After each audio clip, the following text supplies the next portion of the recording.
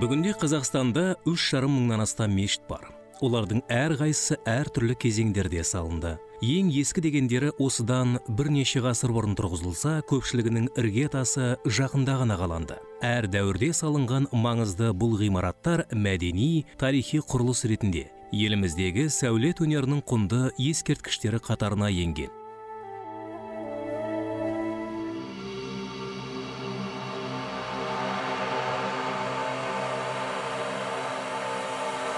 Жаркенттегі ағаштан тұрғызылған мешіт бірегейлігімен ерекшеленеді. Шыны керек, сырттай Будда храмына ұқсас ислам сәулет өнерін Орта Азия аумағынан жиі кездестіре бермейсіз. Мұндай стильдердің үйлесімділігінің сырын ұғу үшін мешіт салына бастаған 19 ғасыр соңындағы тарихи кезеңнен жауап іздеп көрейік. Ол кезде Ұлы Жібек жолы Қытай шекарасына жақын орналасқан Жаркент қаласы арқылы өтетін. Аспан асты елінің іргелес жатуы тек саудаға ғана әсер етіп қоймай, сонымен бірге екі елдің мәдени байланысы, сол жақтағы халықтың өмір салтының көптеген салаларына да өз ықпалын тигізді. Бұл мешітті салу үшін қытайлық сәулетші Хон Пике қалаға арнайы шақырылды.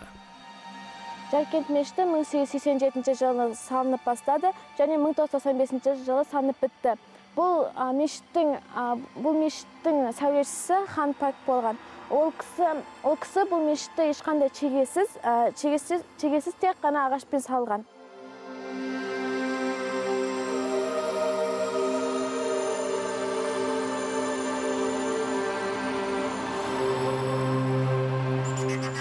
Мешітті салуға Жаркенттің қарапайым тұрғындары қаражат жинаған. Бірақ негізгі соманы құйған меценаттың есімі тарихта сақталып қалды. Ол бірінші гильдия көпесі, Верный қаласының құрметті азаматы Уәлибай Юлдашев. Оның ғимарат құрылысына тікелей ат салысқанын мешіттің кіре берісіндегі жазба айқындап тұр. Онда араб тілінде бұл мешіттің иесі кім екенін білгісі келетіндер болса, ол мен Уәлибай Юлдашевпін деп жазылған. Уәлибай Юлдашев ұйымдастыру жұмыстарын өз қолына алып, оны салуға бар күшін жұмсады. Себебі ақша аз болып жетпей қалуы мүмкін еді, ал шығын көп. Адам санын есептеп, құрылысты салуға 1050 адамды шақырды. Оның 37-сі ағаш шеберлері. Нәтижесінде мешітті бірде-бір шеге пайдаланбастан салып шыққан.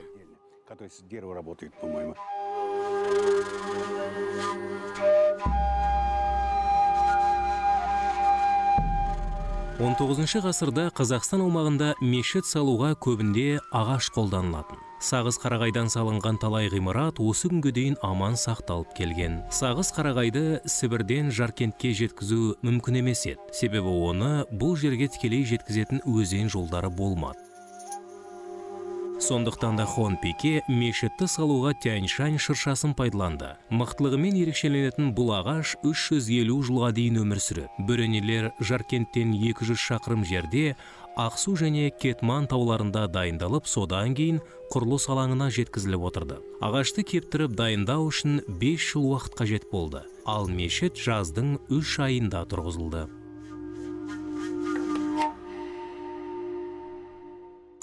Қытай сәулетшісі Хон Пике осы жерде тұрып халықты өзінің жұмыс стилімен таныстырды. Осы аралықта ол мұнда тегін жұмыс істеген екен. Алайда ешбір мұрағат құжаттарында Хон Пикенің тегін жұмыс істегендігі туралы мәлімет сақталмаған. Сондықтан аспан асты елінің сәулетшісі ақысыз жұмыс істеді дегенді Жаркент мешітіне қатысты айтылатын көп аңыздың бірі деп қабылдауға толық негіз бар. Керісінше кейбір аңыздардың бірінде Хон Пикенің ақысыз қалғаннан қауіптеніп, қулыққа барғандығы туралы да айтылады. Құрылыс барысында алдыңғы бағанасы қисық болып шығады. Оған осы жөнінде ескерту айтады. Ал егер ақшасын төлесеңдер, түзеледі деп жауап береді. Ақысын берген соң ғана ол жұмысшыларға бағаналардың түзелу үшін қай жерінен соғу қажеттігін көрсетеді. Жаркенттің Ұлы Жібек жолында орналасуы оның қарқынды дамып көркейе түсуіне септігін тигізді. 1882 жылы негізі қаланған қаланың тұрғындарының саны 5 жыл өткен соң, яғни мешіт салынбай тұрып 50 мыңнан асады. Мешіттің салынып безендірілуіне әртүрлі ұлт өкілдері мен маман иелері атсалысқан. Олардың ішінде ағаш шеберлері, құрылысшылар мен суретшілер де бар. В основном работали мусульманы, казахи. Негізінен мұсылмандар жұмыс істеген: қазақтар, ұйғырлар, дүнгендер. Қазақтар өз оюын салса, ұйғыр мен дүнгендер өздерінің гүлді өрнектерін қосқан. Әрқайсысы әртүрлі сурет салған. Рисовали там цветочки разные, ну, по-разному. Жаркент мешіті салынып біткен соң, оның ғимараты талай сынақтан өтті. Мәселен, 1910 жылғы қаланы түгелдей қиратқан жер сілкінісінде мешіт аман қалды. Бірақ күмбезіне сызат түсті.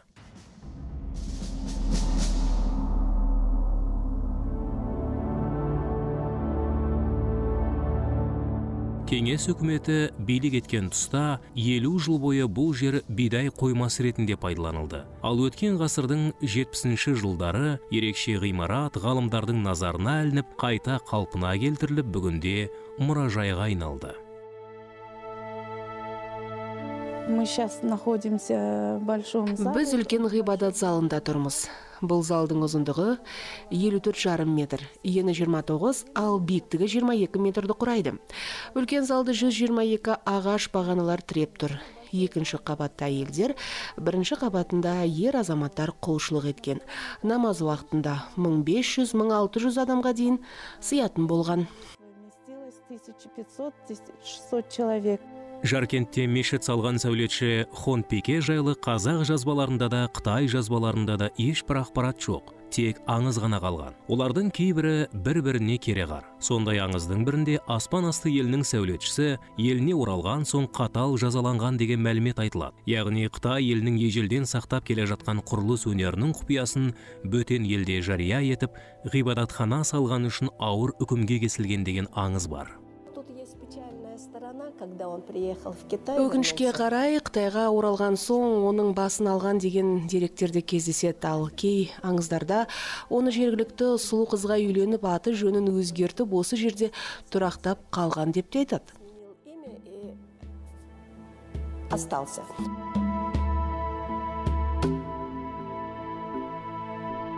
Алхамдулиллахи роббил аламин.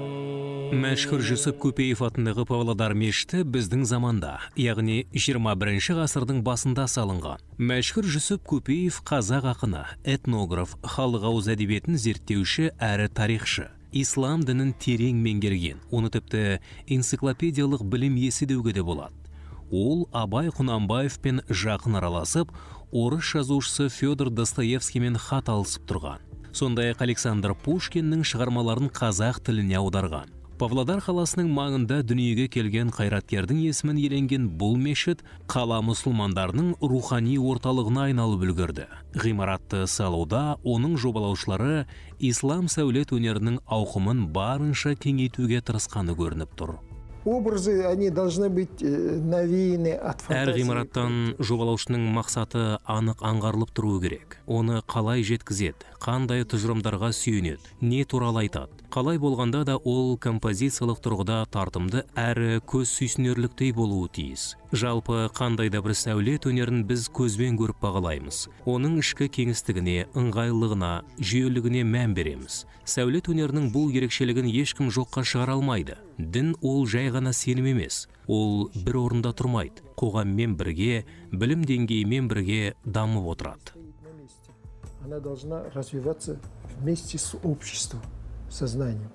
Ең қызығы, Павлодар қаласы мешітінің жобасын автор сонау КСРО тұсында жобалапты. Тіпті 1991 жылы өткен байқауда ғимарат макеті Кеңес одағы сәулетшілерінің алтын белгісіне ие болған. Павлодар мешітінің алғашқы тасы 1999 жылы қаланды.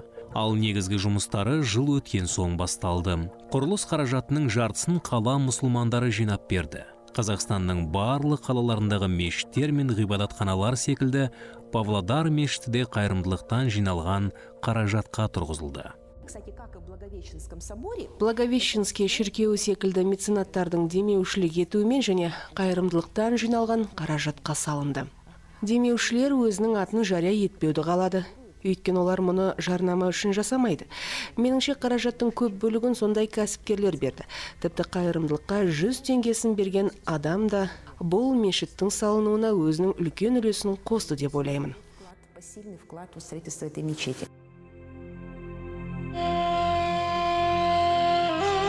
Бұл жобада ислам дінін айшықтайтын көптеген ерекшеліктер бар. Мәселен, оның іргетасы 8 қырлы жұлдыз пішіндес. Бұл руб әл-хиз, мұсылмандық нышаны. 4 мұнарасының биіктігі 63 метр. Ол Мұхаммед пайғамбардың жасына сай. Тереңдетіп жасалған күмбездері шаңырақ іспетті. Кейбірі оны араб жамылғысына ұқсатса, енді біреулер бұл жерден қазақ ертегілерінің кейіпкерлеріне қатысты сауыт саймандарды, сәукелені көреді. Бүгінде сәулетшілердің мақтанышына айналған ғимараттың қасбетін жасауға аса мұқияттылықпен қарағаны көрініп тұр. Есть такой великий архитектор Мария Ботта, швейцарский. И он работает как бог кирпичу. Мы взяли... Марио Ботта атты әйгілі швейцариялық сәулетші бар. Оның кірпішпен жұмыс жасағаны тамаша. Мұна күрделі кірпіш қалау тәсілін сол шеберден алдық. Кірпіш қалаушылар мен тас қалаушылар да өз жұмысын өте сәтті орындап шыққан. Қолданылған кірпіштің түсі өрік түсіне ұқсайды. Өте керемет рең. Жазда ақшыл сарғыш түске боялып, күн түстес болады. Ал қыста өрік түсіне ұқсап кетеді. Ғимараттан жылулық есіп тұрады. А когда зимой он теплый абрикосовый цвет применяет. И она вот теплотой отдает само здание. Ғимаратты ерекше бояулы өрнектері айшықтай түседі. Бұл өрнектер мешіттің ішіне әсемдік сыйлап тұр. Оюлары қазақ ұлттық стилінде, әрі Құран сүрелеріндегі діни аяттарға сай жасалған. Мешіттің ішін сәндеп тұрған ең керемет дүние хрустальды зумрат аспалы шамы. Араб тілінен аударғанда зүбәржат дегенді білдіреді. Ал асыл тастың түсі ислам дінінің ерекше нышандарының бірі. Оны жасауда екі бірдей елдің, Ресей мен Өзбекстанның шеберлері жұмыс істеді. Венчает купол этой мечети уникальная люстра. Бұл мешіттің күмбезі ерекше аспалы шаммен әсемделген. Ол таза тау хрусталінен жасалған. Ресейден Сібір жерінен арнайы әкелінген. Ташкент зауытында дайындалып бедерленді. Егер қателеспесем, оған 434 шам жарық береді.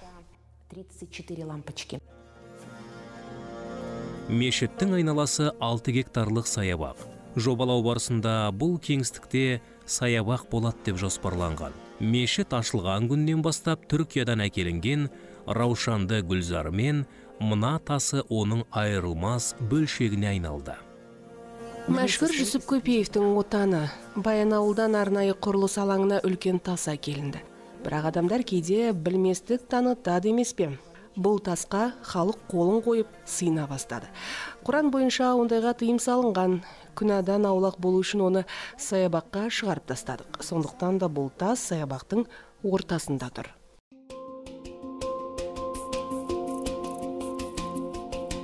2001 жылы 21 қыркүйекте мәшһүр Жүсіп мешітінің салтанатты ашылуы болды. Ол тұста бұл мешіт Қазақстандағы ең үлкен ғибадат үйі саналатын. Мешіттің басты залы 1500 адамға есептелген. Уақыт өте келе құлшылық ету үшін бұл жерге Павлодардың алыс аудандарынан да адамдар көптеп келе бастады.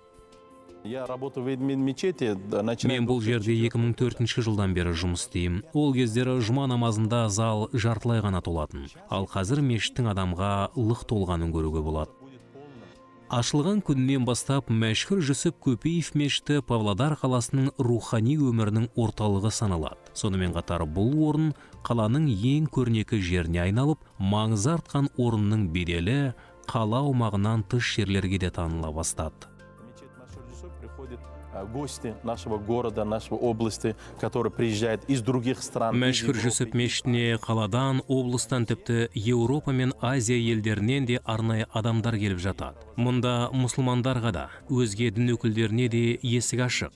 Бұл жерге кіруге тыйым салған емеспіз. Кез келген жанның кіруіне рұқсат. Сондықтан да қалаға келген қонақтар келіп көріп жатады. Олар әрине сәулет өнерінің бұл туындысына таңырқай қарайды. Сондай-ақ бұл жердің жанға жайлылығын да байқап жатады. Аура этой мечети, она отделяется, она отличается не от других мест. Мәшһүр Жүсіп мешітінің қаланғанына 20 жыл болса да, ол әлі күнге дейін Қазақстандағы ислам сәулет өнерінің ең ерекше әрі тартымды үлгісі саналады.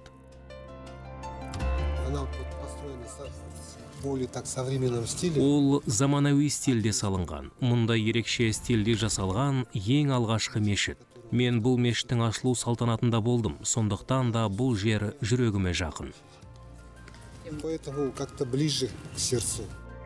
Мешітті жобалауда қолданылған ерекше шешімдерді келушілер ғана емес, сонымен бірге көптеген мамандар да жоғары бағалайды. Олар мәшһүр Жүсіп мешітін еліміздегі ислам сәулет өнерінің ең үздік үлгісі деп санайды. Ее можно смело на данном этапе применять как Оны Қазақстандағы өзге мешіттерге де үлгі ретінде ұсынуға болады. Стамбулдағы көк мешіт сияқты бұл да ерекше ғимарат. Голубая мечеть в Стамбуле, она уже тоже примерно служит.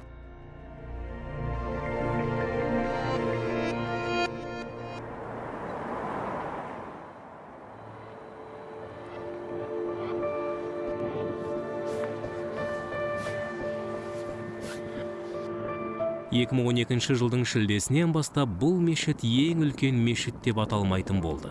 Себебі Қазақстан астанасында Хазрет Сұлтан мешіті ашылған болатын. Мешітке 12 ғасырда өмір сүрген әйгілі ақын, философ Қожа Ахмет Яссауидің есімі берілді. Мұндай көлемдегі мешіт Қазақстанда ғана емес, сондай-ақ Орта Азияда да жоқ.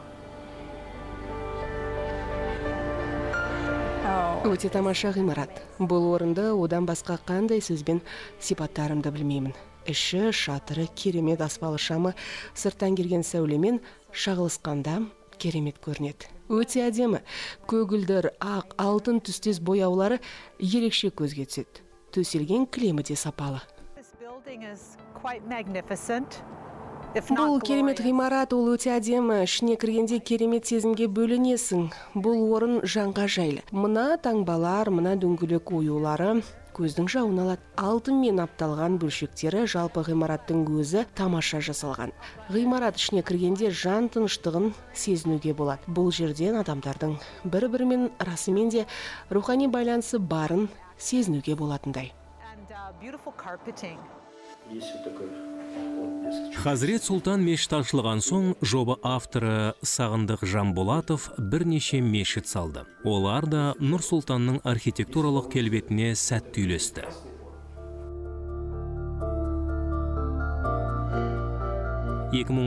жылы салынып болған мына мешіт Алланың гүлі аталады. Себебі оның күмбезі төңкерілген лотос гүліне ұқсайды, ал ресми атауы мүлде басқаша.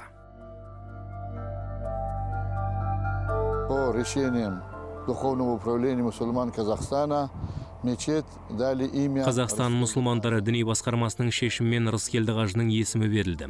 Ол осы қаланың көркеюіне, мешіттердің салуына ат салысқан құрметті азамат болған, қажылыққа барып қайтқан.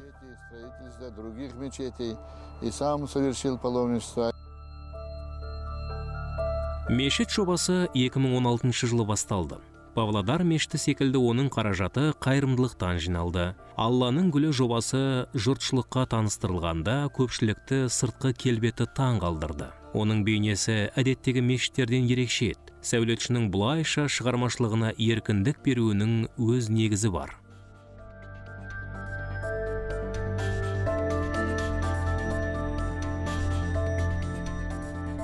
Мешіт құрылысын салуда екі міндетті талап қойылады. Мешіттің михрабы, Мекке бағытына қарау тиіс және ерлер мен әйелдер бөлмесі бөлек болуы керек. Болды.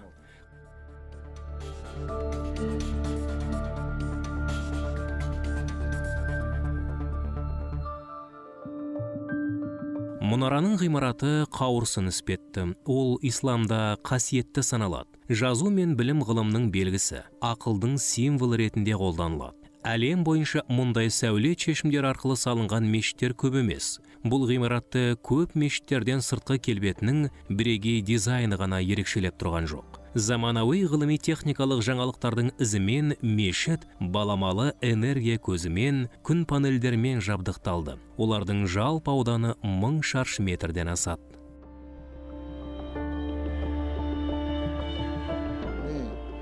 Обрабатывается электроэнергия, которая... Біз күн көзінен қуат алып мешітті жарықпен қамтамасыз етеміз, ал артылған энергия көзін қалаға береміз. Әлемде мұндай технологиясы бары 3 нысан тұрғызылған. Біреуі біздің Қазақстанда, Қытайда және Дубайдағы мешіт. Ол әлемдегі электр қуатын пайдаланбайтын алғашқы мешіт. С нулевым потреблением электроэнергии и технологий.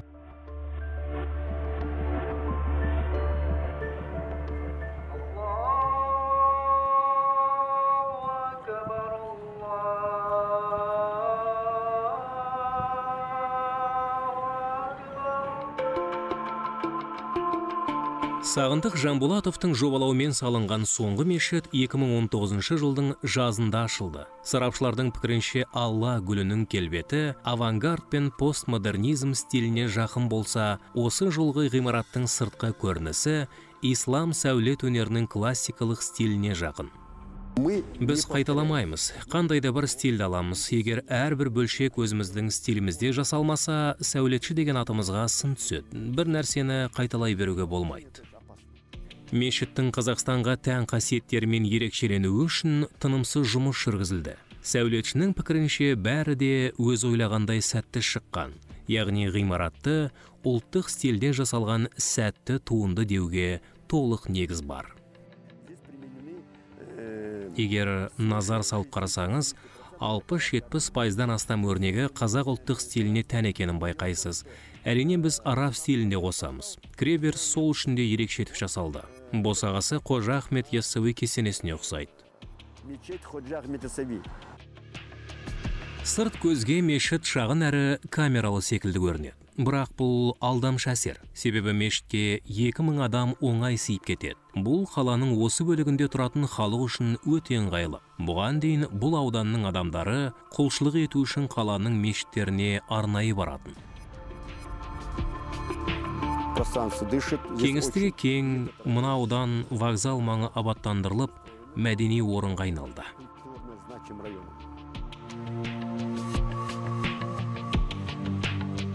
Раиса ана мешітін жобалауда сәулетшілер үшін мешіт салынатын орынның тым тар болуы қиындық тудырды. Бірақ сәулет өнерінің шеберлері бұл ғибадат орынның Нұр-Сұлтанның өзге де ғимараттармен сәтті үйлесіп кетуіне бар күшін салды. Нәтижесінде ғимарат Қазақстан астанасының ажырамас бөлігіне айналды. Дело в том, что это пространство, которое находится впереди, сбоку, мы дали огромное пространство, хотя... Мынау алдыңғы жақтағы кеңістік. Жердің таршылық етуіне қарамастан, біз оның жанынан бос кеңістік қалдырдық. Себебі жылы уақыттарда, Рамазан айында адамдар келіп осы алаңда жинала алады. Именно для проведения всех религиозных мероприятий. Нұр-Сұлтанның жаңа мешітінің интерьері жанға жайлылық сыйлайды. Бұл барлық ғибадат орындарына тән қасиет шығар. Мешіттің мұндай ерекше шығуына сәтті жасалған шешімдер мен құрылыс барысында қолданылған материалдар мен үйлесімді бояулары өз әсерін тигізді. Мешіттің өзі ақшыл сары түсті материалдардан жасалды. Бұл оның травертин мен пластикадан жасалған бөлшектері. Егер байқасаңыз бәрі де ақ түсте, көзге нәзік әрі жұмсақ көрінеді. Мұның барлығы да мешіттің әйелге арналғанын айшықтап тұрғандай. Қай заманда болмасын мешітті оның күмбездері ерекшелеп тұратын. Күмбезге материал таңдауда ежелгі сәулетшілер де, қазіргі сәулет шеберлерде аса мән береді. Себебі ол ғибадат үйінің барлық тұстан көрінетін әрі аспан әлемінің нышан ретінде жүретін ғимараттың маңызды бөлшегі. Раиса ана мешітінің күмбезін дайындауға мыс таңдалды. Бұл табиғи мыстан арнайы жасалған күмбез. Меніңше бүкіл Қазақстан бойынша мыстан жасалған күмбездер жоқ. Біріншіден, бұл өте қымбатқа түседі. Екіншіден, бұл күмбездің аспан түстес болуы. Бұл ерекше рең. Мұндай бояуды компьютер арқылы да таңдай алмайсыз.